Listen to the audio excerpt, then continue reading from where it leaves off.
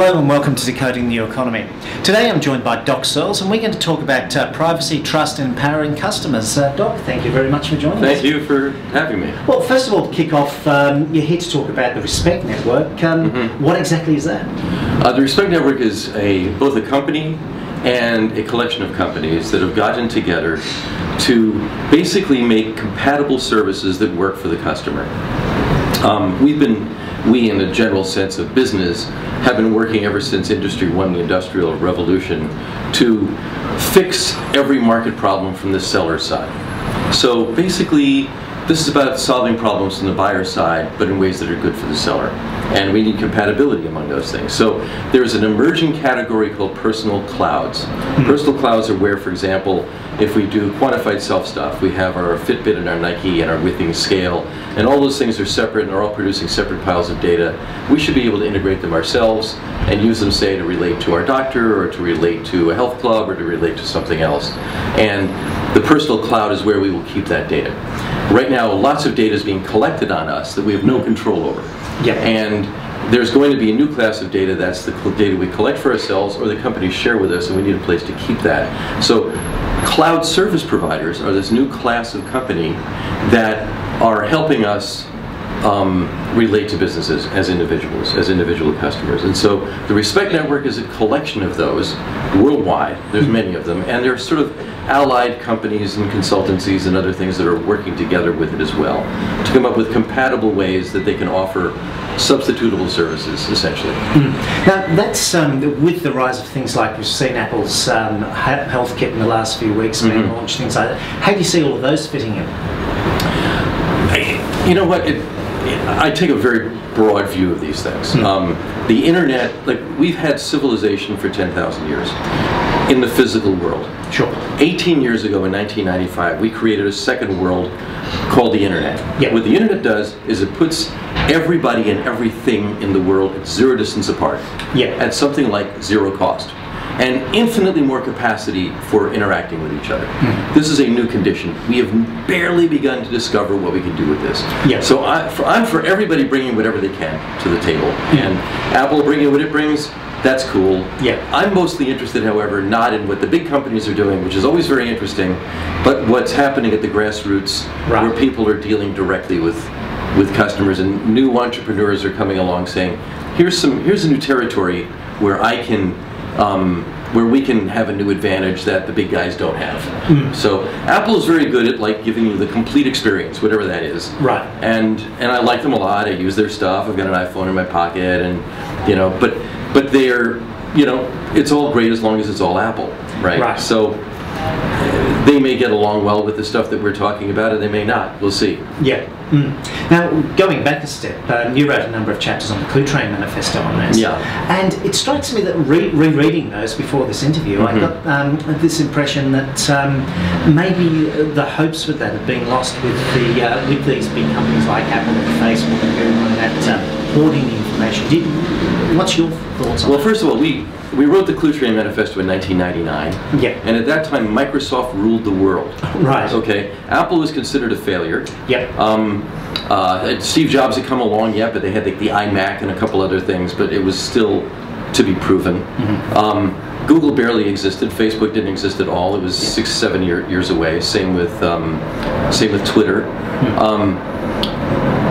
And we wrote actually the Cluetrain Manifesto in the environment of the .com boom, which was just a lot of speculative nonsense in many ways. Yes. In which, on the one hand, we saw the internet, we being the four authors of the Cluetrain Manifesto, as this whole new thing in the world that basically hit a big reset button on business as usual. Right. It did that. That is entirely, I think we're vindicated on that. And Cluetrain as a word is tweeted many times a day. Yep. What we have now are new industrial giants. I mean, Apple became an industrial giant. Microsoft has kind of faded to a great deal. They haven't gone away. Nokia was the #1 smartphone company at that time. Absolutely. They're all but gone at this point. Every large company is just a color of a spore in a petri dish, okay? And the blue will win over the red, and then the red will take over the blue, and then the yellow will come over here.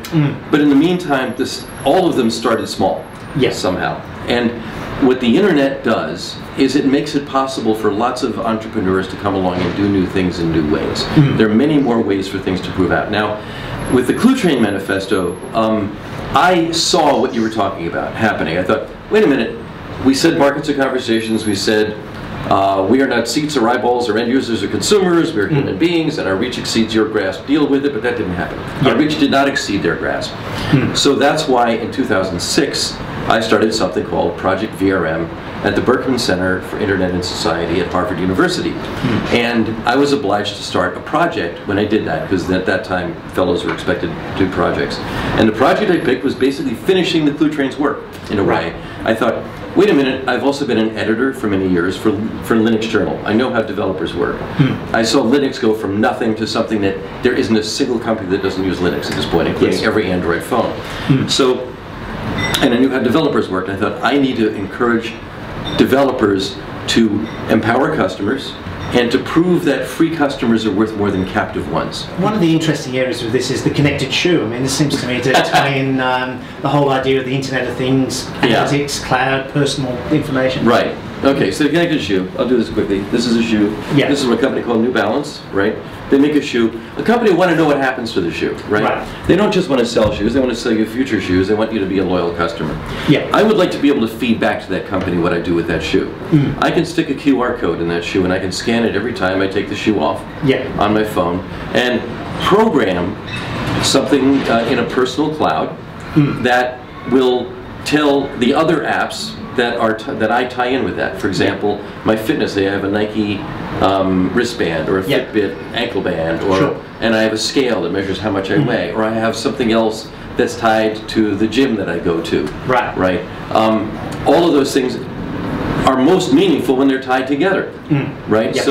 So, you know, it might be interesting to New Balance to know that somebody who wears size 9 quad E shoes has this amount of wear when they're losing weight, or when they're walking a lot, or where they're, you know, one city may have more abrasive pavement than the next. I'm just making this up. But the interesting thing is that there's much more intelligence that a company can get directly from its customers that already own something than they can get by following us around on the internet, which is the fashion right now in business, is following us around. So that's the real thing that the Internet of Things poses right now. To me, the Internet of Things is about what we own and how we build new solutions around that, rather than just what we buy and having companies guess at us all the time. Now that's, I'd be interested where you see that developing, because that's one of the concerns I see with the Internet of Things. That I mentioned Apple at the beginning of this interview, that they seem to be building their silo. We've got Google with Android over there. Do you see those silos surviving, or do you see those falling over? I see them falling over. I see them falling over because the Internet itself is the base level for everything right now. The Internet is just a protocol.